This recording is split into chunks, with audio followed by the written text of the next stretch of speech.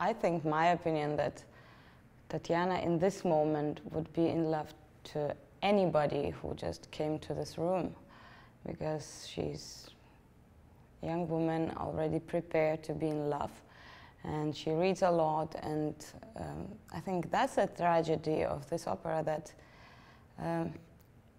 Onegin is a completely different person what she thought, and her imagination about him, it's absolutely different from reality. And she realized that very well. She's an honest person, and if she promised herself to somebody, yeah, she just do what she needs to do. And in this world, I think everybody of us will live in some kind of longing. Every thinking person have this feeling, I think. We all always longing about something what we don't have and we don't know.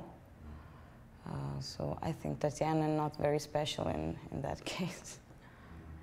This classical Tatjana, I would say she's maybe a bit much lighter than I am as an Asmik. So for me, always difficult to find these lighter colors, because I'm much heavier. But in many productions, and especially in this one, Tatjana is really made on me, so she's much more closer to me.